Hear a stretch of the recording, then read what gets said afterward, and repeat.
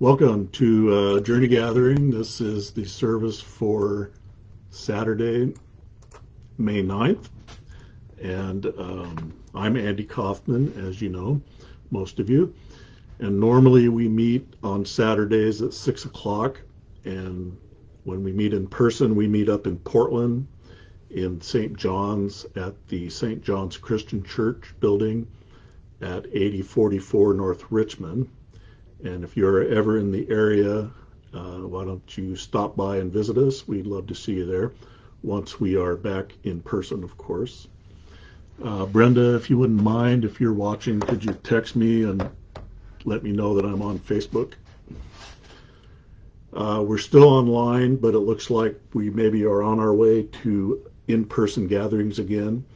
But we are in Multnomah County, so we probably will be one of the last counties to open back up when that happens.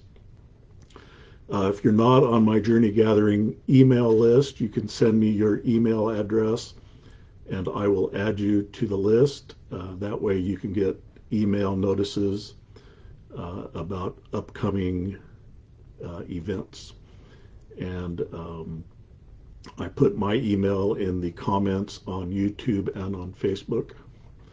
So if you send me your email, I will keep it to myself unless you tell me it's okay to share with Pastor Dan. And if so, I will add it to the Journey Gathering email list.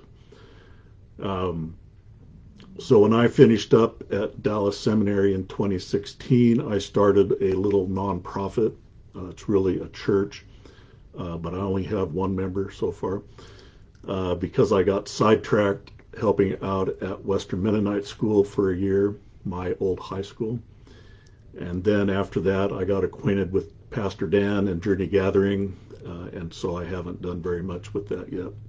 But I do my work with Journey Gathering through this nonprofit, this church, and it's called Telos Ministries. And Dan and I are in ongoing conversations about how we can work together and what the future might bring. And telos is a Greek word that means the goal towards which a movement is directed. And the ultimate goal toward which the movement of any church ought to be directed is that Jesus Christ and his gospel be proclaimed in the world, and that disciples are being made and being taught to obey what Jesus taught us, the Great Commission for those who know that. And so that's what we are all about here. Well, this weekend is Mother's Day, and my mom passed away a few years back, so I don't get to see her anymore, not until I get to heaven anyways. But I am fortunate to have a couple of adopted moms, women who have played a big role in my life over the years and who are still doing that.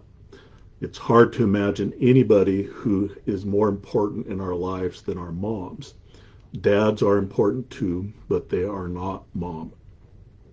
And Brenda and her brother drove over to Pendleton on Thursday to see their mom, Jean, because it seems unwise to actually go and stay with her at her home in Idaho. And I'm pretty sure that Brenda's mom really appreciated and enjoyed that visit. So we need to make an effort to honor our moms and show them that we appreciate and love them. It really is an obligation that we have to honor and respect our parents who raised us and got us started in life.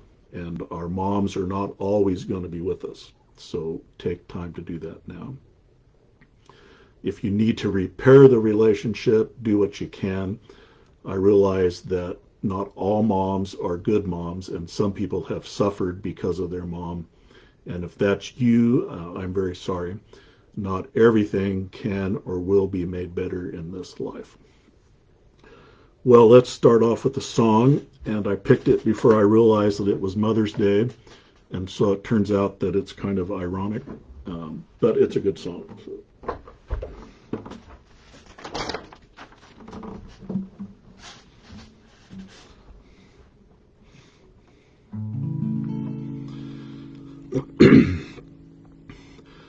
Children of the Heavenly Father, safely in his bosom gather, nestling bird nor star in heaven, such a refuge e'er was given.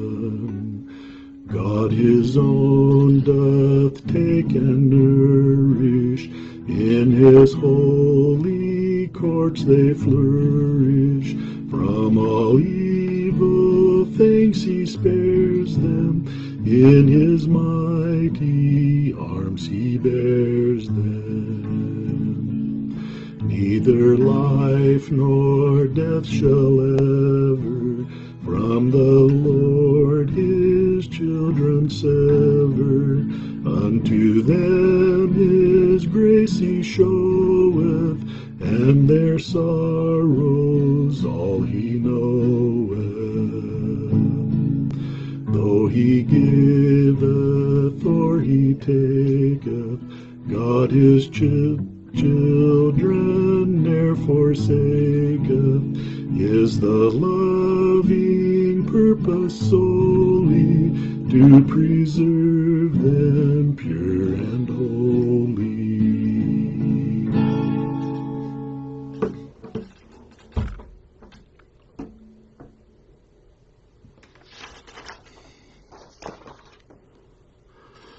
Well, remember back a few weeks when we heard the story of Ruth, I quoted Matthew 23:37.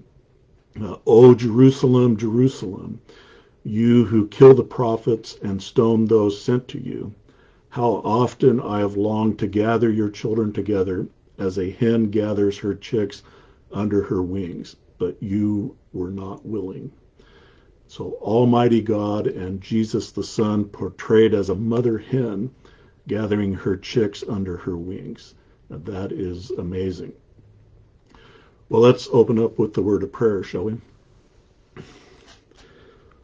Father, thank you for the opportunity we have to come together as a church, and we're thankful for our friends at Journey Gathering and for Pastor Dan, and we also are thankful for the others who are joining in, visiting online. We thank you for the technology that makes that possible, and we thank you for your word that tells us your thoughts and your will for us. And we thank you for Jesus, who died and rose again, that we could have a new life and become your children. Pray your blessing on everyone watching and listening today and on this time that we have together. And we pray that in Jesus' name, amen. Well, speaking of parents and kids, we know this family, and for some reason they didn't ever have children, and I never asked why. Anyhow, they decided to adopt, and so they ended up with kids from different birth families. And from what I've heard, the kids ended up with quite a different life than they would have had with their birth families. Not only are these people doing okay financially, they are also very strong Christians and have made the effort to pass on the faith to their kids. And neither of those things would have been true with their birth families. And I don't necessarily think that having money is what makes a family a good family, but it does offer opportunities for children if it's used wisely. And these people are very wise money managers. We actually know a lot of people who have adopted children. I also think about our middle child, whom we adopted from South Korea. She came over when she was 4 months old, and now she is 25. I'm pretty sure that her life is quite different from what it would have been if she had grown up in South Korea. And I happen to think it's a better life, but I sometimes wonder if that is just the arrogance of an American, thinking that everything American is better. But one of the reasons her birth mom gave her up for adoption is because her life would have been very difficult given the circumstances over there. So I do think it's probably a better life in a lot of respects. And plus, look at how great her parents are, right? Well, we've been going through the book of Romans, And Romans is really a long argument or an explanation of the gospel, the good news. The gospel is the power of salvation for all who believe. And we are now up to chapter 8. And so we've seen how we all need salvation because we have all sinned and fall short of the glory of God. And therefore we have become separated from God because we want to do our own thing. And we've seen how God provided for salvation through the death and resurrection of his son, Jesus. Before Jesus came to earth as one of us, we had this long demonstration project of the law of Moses and the history of Israel, which ought to put to rest forever the idea that we are going to achieve right standing with God through doing works of the law or trying to be good. It is by grace we have been saved and not of ourselves, and that is so no one can boast. Jesus' death and resurrection freed us from the slavery of sin, and sin is pictured as a destructive evil force. And so we are now in a new situation, a new economy, if you will. We are currently in a new economy, but it's not a very good economy compared to the one that we had before the virus. But the new economy of God's is much better than the old economy. Well, we saw last time that there is now no condemnation for those who are in Christ Jesus, because through Christ Jesus, the law of the Spirit set us free from the law of sin and death. And so in this new economy, believers are in Christ and indwelt by the Holy Spirit. And this results in new life and new status with God. And so we are up to Romans 8:12 to 17, which I will now read, and you can follow along if you have your Bibles. That's Romans 8:12 to 17. Therefore, brothers, we have an obligation, but it is not to the sinful nature to live according to it. For if you live according to the sinful nature, you will die. But if by the Spirit you put to death the misdeeds of the body, you will live, because those who are led by the Spirit of God are sons of God. For you did not receive a spirit that makes you a slave again to fear, but you received the spirit of sonship, and by him we cry, Abba, Father. The Spirit himself testifies with our spirit that we are God's children. Now, if we are children, then we are heirs, heirs of God and co-heirs with Christ, if indeed we share in his sufferings, in order that we may also share in his glory. And so, first of all, we have a new life. And then second, we have a new status. But because of the reality of being in Christ and because of the indwelling of the Holy Spirit, we have an obligation to live according to the Spirit and not according to the flesh. And we know what an obligation is. There is an obligation in the sense of owing somebody money, but there is also an obligation in the moral sense. This obligation that Paul is talking about is more of the moral sense. And you might ask, well, just why do I have this obligation?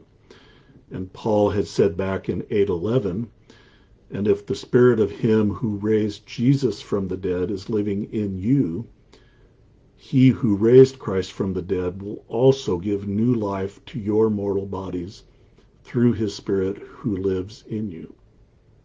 And so this obligation is really similar to the obligation we have to our mothers.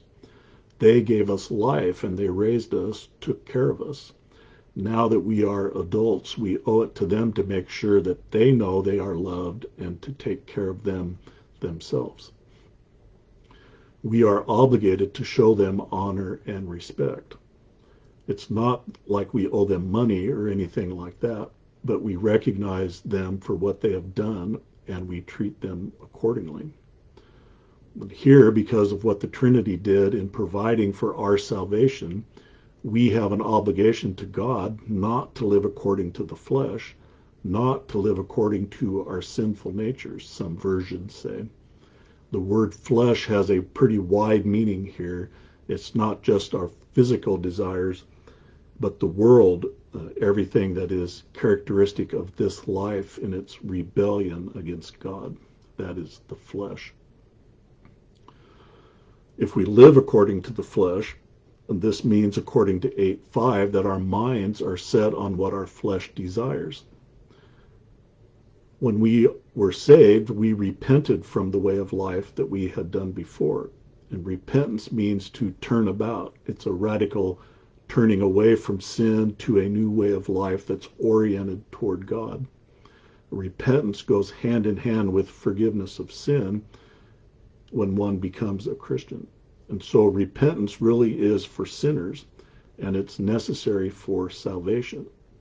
And one dictionary says an accurate understanding of repentance in the New Testament is essential to grasp the gospel message, because it does not allow for someone to obtain salvation simply by intellectually believing that Jesus is the Son of God without repenting of sins and turning to live for him. And repentance is therefore necessary. As he says in verse 13, for if you live according to the flesh, you will die. Those who live according to the flesh have not repented, and so it's pretty clear that they are not authentically saved. At best, they believe in their minds that Jesus is the Son of God, but they have not made a commitment in their hearts to do what naturally ought to follow from believing that Jesus is the Son of God, changing the direction of your life to follow him. And what we are really talking about is a lifestyle of sin, of setting our minds on what our sinful nature desire, and then following through with actions. We're not talking about a periodic failure because of weakness or succumbing to temptation. And we should understand what the outcome is for that kind of lifestyle, the lifestyle of sin. If we live according to the flesh, we will die. And he's undoubtedly talking about eternal death here. It is a simple cause and effect, if-then statement. If our lives are characterized by sin, then we will die. And not merely because of the sinful acts we do, but because a life characterized by sin demonstrates that we have not repented, and therefore we do not have authentic saving faith. But there is an alternative. If by the Spirit we put to death the misdeeds of the body, we will live. Have you been watching the documentary The Last Dance? It's the story of Michael Jordan's NBA career, focusing mainly on the 1998 season when the Bulls won their last championship. But they go back and talk about the first set of 3 championships, 91, 92, and 93. And before that, in 1989 and 1990, the Bulls were thumped in the playoffs by the Detroit Pistons, the Bad Boys. And then in the 1990 finals, the Bad Boys went on to beat Clyde the Glide Drexler and the Portland Trail Blazers in the championship. But by 1990, the Bulls were tired of getting thumped. And so they, and especially Michael Jordan, spent the summer after the 1990 playoffs working out hard so they would be physically able to stand up against the Bad Boys, the Detroit Pistons. And the Bad Boys' game plan was to put Jordan on the floor every time they could. And so he had to train in order to be physically strong enough to withstand and overcome the punishment that they dished out. And that's what he did. And he won 3 championships in a row and beat Clyde the Glide and the Trailblazers in the championship series of 1992. Well, that's what we have to do. We have to train hard and with the help of the Holy Spirit to put to death the misdeeds of the body, and then we will live. And we're talking about eternal life here, and so the stakes are very high. The bad boys of Team Satan and his demons will use anything they can to put us on the floor and keep us there. First of all, they will let us think that if we give intellectual assent to the fact that Jesus is the Son of God, that will be good enough. But it's not. We have to repent, turn away from our former way of life, and turn toward God. It's not a case of earning our salvation, but proof of our authentic faith. If our lives are characterized by sin, we have to ask ourselves if maybe we've only given intellectual assent to who Jesus is. We want to be like Mike and not like Rudy Gobert, the center for the Utah Jazz, who did not believe that the COVID-19 virus was serious. And so he spent his time at one news conference touching everybody's microphones, only to find out later that he was positive for COVID-19. And that's what we do if we don't repent of our sinful way of life. We go around sin, sin, sin, sin, because we don't take it seriously. But if we want to be like Mike and win the championship, eternal life, we will have to repent, and then we have to train hard so we can overcome the bad boys of Satan and win.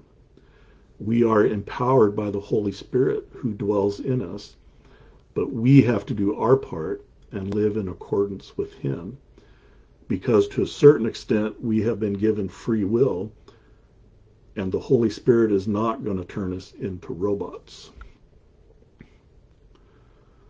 So first of all, we have new life, and then second, we have a new status. And verse 14 begins to explain why it is that we will gain eternal life if we live in accordance with the Spirit. And Paul says, for those who are led by the Spirit of God are the children of God. And in a way, verses 14 to 17 and the new status are about God's obligation to those who have become his children.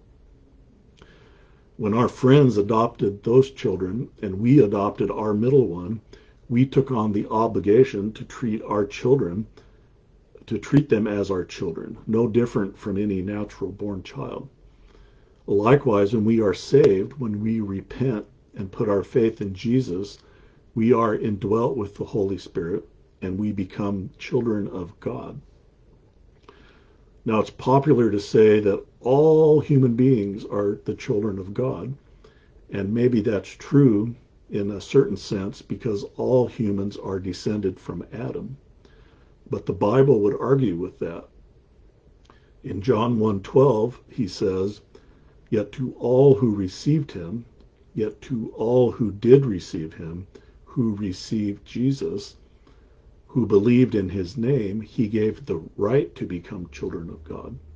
And so it is not all humans who are children of God, but those who receive Jesus, those who believe in his name. And here in Romans, it says that the evidence of this is that those who have authentically received Jesus and believed on his name are those who are indwelt by the Holy Spirit and who are led by him. And verse 15 extends this a little further. It says, the Spirit you received does not make you slaves so that you live in fear again. Rather, the Spirit you received brought about your adoption to sonship, and by him we cry, Abba, Father. What we have become is children and not slaves. Slaves must live in fear of punishment and condemnation.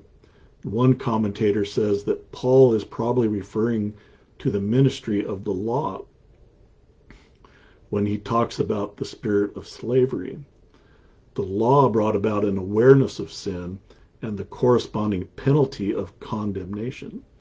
But as we saw back in 8:1, there is now no condemnation for those who are in Christ Jesus.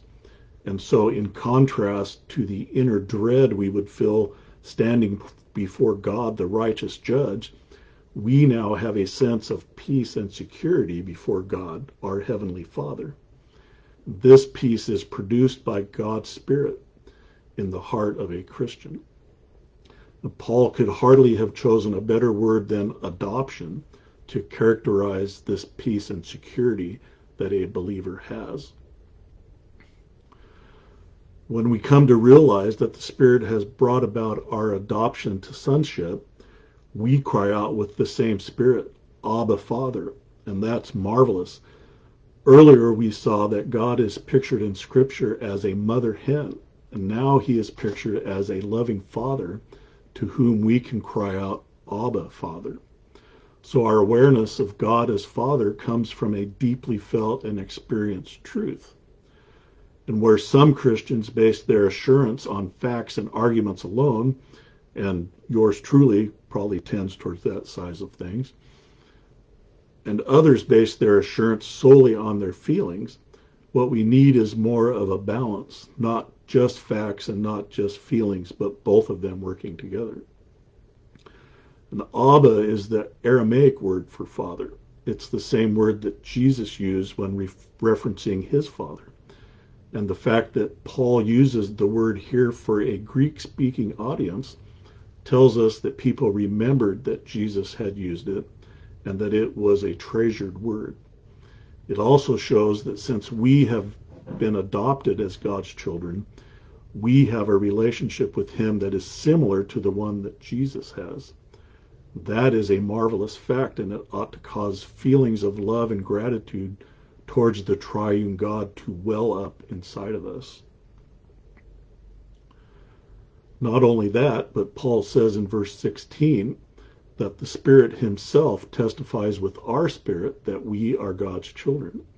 And so another benefit of being indwelt with the Spirit is that he will give us assurance of our salvation and that we are God's children. Someone who is adopted by human parents might wonder sometimes if they truly are children of those parents. And sadly, some adoptive parents don't treat their adopted children the same as they treat their natural born children. And that's a terrible thing. We also have those bad boys from Satan's team showing up to whisper in our ear that we really are not God's children. When that happens, we need to listen for the Spirit who will testify with our spirits that we are indeed God's children. Sometimes we might have to go with fact over feelings when we feel like we are not God's child. But the Bible definitely says that we are, if we are led by the Spirit. So we have to accept that as fact and listen carefully for the Spirit's testimony in our hearts. There is also a logical result of being children of God, and maybe that's another reason why Paul chose this idea of adoption to describe our relationship with God.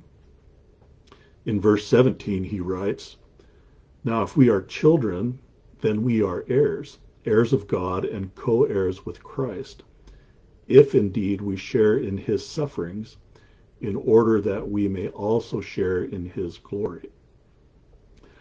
This concept is familiar to me because I'm an attorney and I work in estates. And so it's true in Oregon and all of the United States, as far as I know, that when someone is adopted, their legal relationship with their birth family is ended and they become part of the adoptive family in the eyes of the law.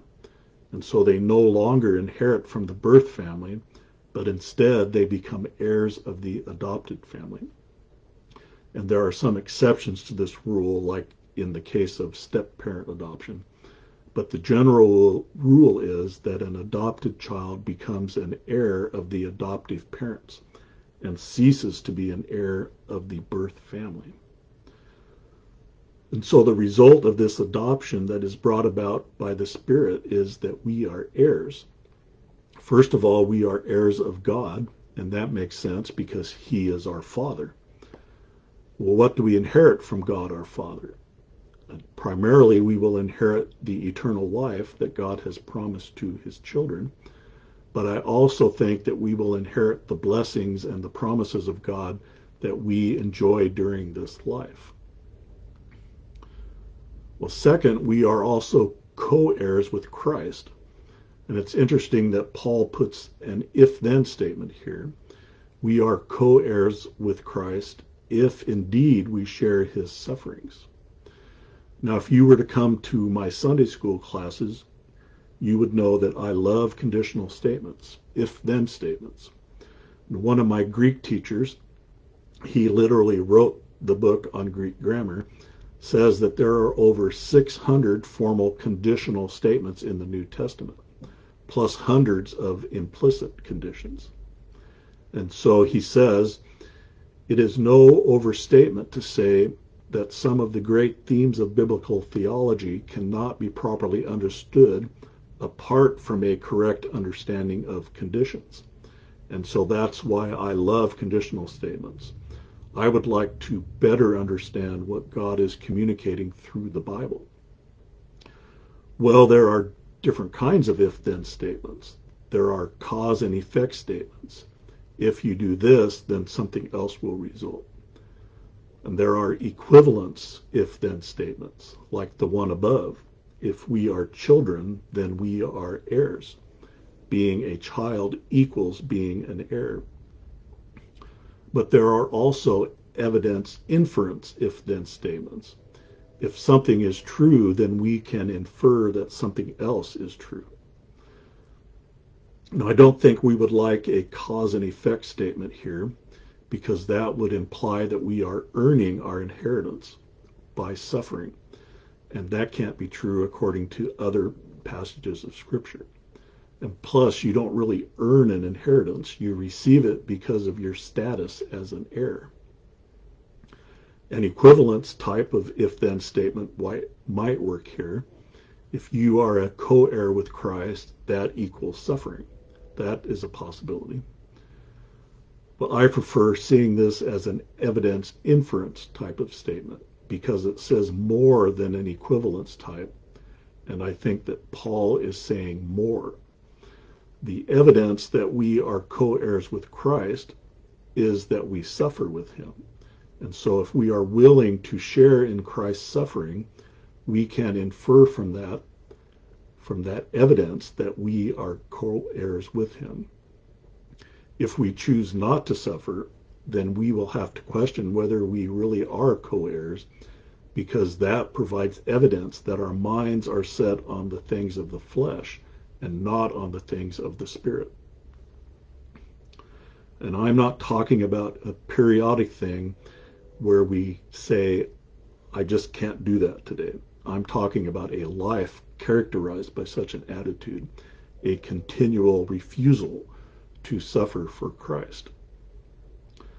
God is well aware that we are weak human beings, and he makes allowances for that. Psalm 103 says, as a father has compassion on his children, so the Lord has compassion on those who fear him. For he knows how we are formed. He remembers that we are dust. We are not perfect, and even if we are saved, we will fail from time to time. But God is merciful and a compassionate Father. And remember, there is now no condemnation for those who are in Christ Jesus, because through Christ Jesus, the law of the Spirit of life set us free from the law of sin and death. Well, there also is a purpose in our suffering with Christ. It says in verse 17 that we share in his sufferings in order that we may also share in his glory. And so the suffering gives evidence that we are co-heirs with Christ, but it's not a suffering without a purpose.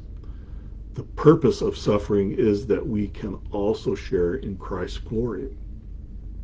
We will see in a couple of weeks the famous saying of Paul, and we know that in all things God works for the good of those who love him. And the all things includes sharing in Christ's sufferings.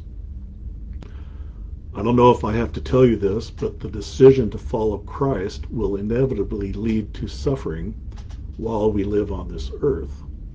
Some of that suffering is going to come about because we are resisting temptation. The devil will certainly tempt us if we are following Christ. We are perhaps fortunate because we live in a place where we are free to worship as we see fit. And that's within reason, of course.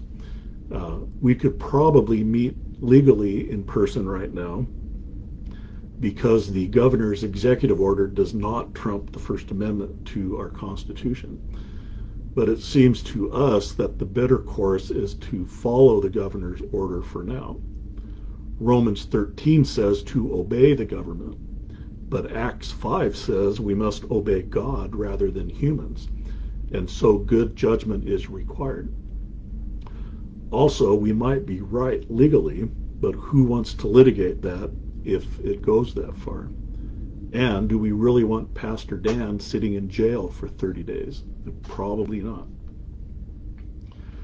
But there's real suffering involved in not meeting in person. For those of us who need contact with other people, especially in the context of a church family, it can be very difficult. Financially, many churches are suffering because the giving is way down because we are not meeting in person. But there can also be suffering involved in giving financially to support our church. We have to give up other things that we'd like to spend money on. And some of us might be suffering financially because of the pandemic and the stay-at-home order. But if we are going to follow Christ, that means that we are going to have to give him control of our money. And our money is actually his anyways. And we might take verbal abuse from people for our silly beliefs. I see on the Facebooks all the time comments about how Christians are following a fairy tale.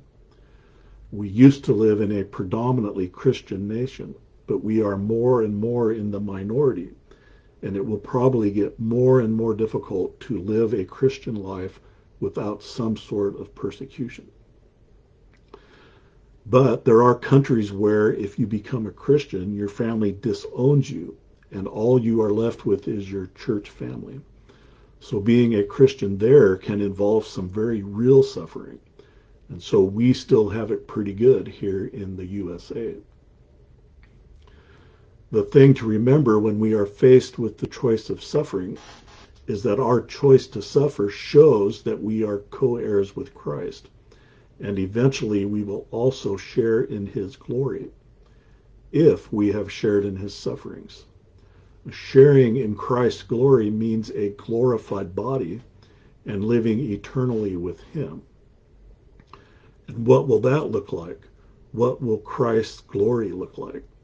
He showed his friend John a glimpse of that, of what it would be like, and John recorded it in the book of Revelation at the end of the Bible. And this is what John wrote from Revelation 21. Then I saw a new heaven and a new earth, for the first heaven and the first earth had passed away, and there was no longer any sea. I saw the holy city, the new Jerusalem, coming down out of heaven from God, prepared as a bride beautifully dressed for her husband. And I heard a loud voice from the throne saying, "Now the dwelling of God is with men, and he will live with them. They will be his people, and God himself will be with them and be their God. He will wipe every tear from their eyes. There will be no more death, or mourning, or crying, or pain, for the old order of things has passed away." He who was seated on the throne said, "I am making everything new." Then he said, "Write this down, for these words are trustworthy and true." He said to me, "It is done. I am the Alpha and the Omega, the beginning and the end. To him who is thirsty, I will give to drink without cost from the spring of water of life. He who overcomes will inherit all this, and I will be his God, and he will be my son. That is our inheritance. But don't forget the inheritance of those who do not believe and are not indwelt by the Spirit, and therefore are not children of God." The very next verse. But the cowardly, the unbelieving, the vile, the murderers, the sexually immoral, those who practice magic arts, the idolaters, and all liars, their place will be in the fiery lake of burning sulfur. This is the second death. The evidence that these people are not in Christ is that they continue doing these evil acts because their minds are not set on the things of the Spirit, but on the things of the flesh. They have not repented and received Christ because they do not believe in his name. Well, adoption is a wonderful thing. It can take a child from a family situation and a future that may not look all that great and place her in a new family where she can be loved and flourish. Not that a mom or even a dad that gives up a child for adoption doesn't love her. In fact, it might be a great demonstration of love and a great sacrifice for them. We learn today from Romans 8:27 that when we are saved, we have new life and a new status. The new life comes about because we repent and turn away from our former way of life and are now led by the Spirit who indwells us. But we have an enemy, the devil and his bad boys, who are always looking to put us on the floor. So we have to be like Mike and train hard so we can withstand the assaults. But really, we have to be like Jesus. If we live according to the flesh and not according to the Spirit, we will die, and we will die eternally.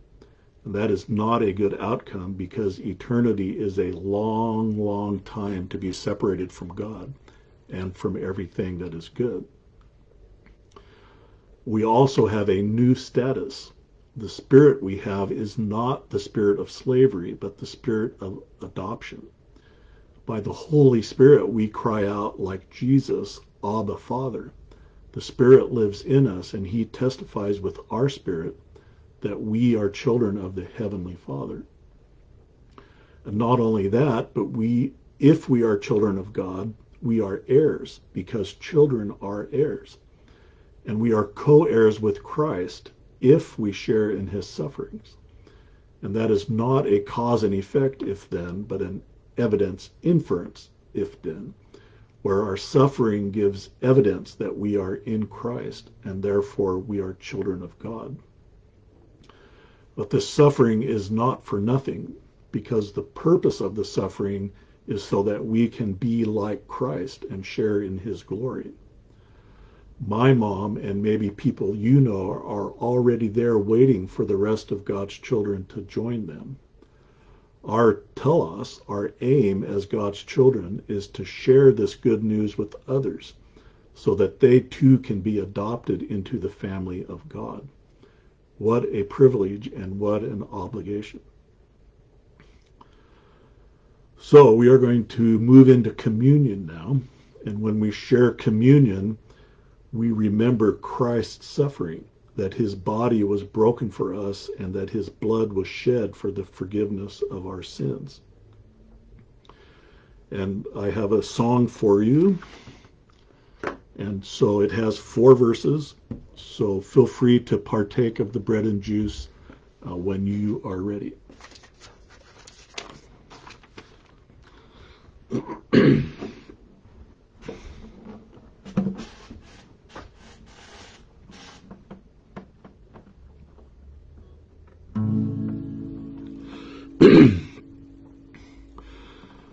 Breathe on me, breath of God, fill me with life anew, that I may love what thou dost love and do what thou wouldst do. Breathe on me, breath of God, until my heart is pure, until with thee I will thy will to do and to endure. Breathe on me, breath of God, till I am wholly thine, until this earthly part of me glows with thy fire divine. Breathe on me, breath of God, so shall I never die, but live with thee the perfect life of thine eternity. But live with thee the perfect life of thine eternity.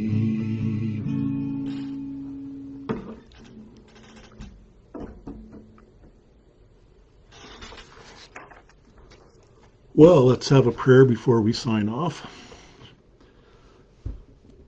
Father, thank you for this time together. Thank you for your word, the Bible, and for your apostles. Thank you for what we can learn about you in what they've written. We thank you that through Jesus and because of the Holy Spirit, we have a new life and a new status as your children. We're thankful that we can cry out, Abba, Father. And I pray a blessing on all the people listening here today, and a special blessing and your grace and strength for our leaders in government and in the business realm, and especially for all those who work in the healthcare industry as they put their health on the line every day to care for others. Pray that we will get through this coronavirus situation okay with your help, and that you could redeem it for your purposes, that your word and your glory may be spread around the world. Thank you for my friends at Journey Gathering and the others who might have joined us tonight, and we pray all this in Jesus' name. Amen. Well, God willing, Pastor Dan is on for next week. And if you're looking for that, you will have to find him on his personal Facebook page. So you can go to the Journey Gathering Facebook page and find Dan Pulliam's personal page there. Or if you look on my Facebook page, he should be on there because he is one of my Facebook friends. I hope you all have a good week, and I'll see you next time I am on. God bless.